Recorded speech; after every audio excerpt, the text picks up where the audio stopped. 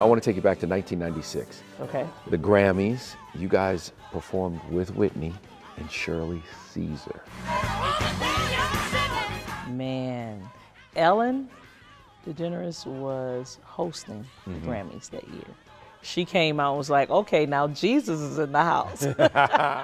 Cece and Whitney shared a close bond, and E.T. was with them during a rehearsal for the performance that almost didn't happen. We put in the request to do the gospel segment. And if I remember right, they were like, if Whitney would be a part of it, then we'll do it. And so she came to make sure that happened.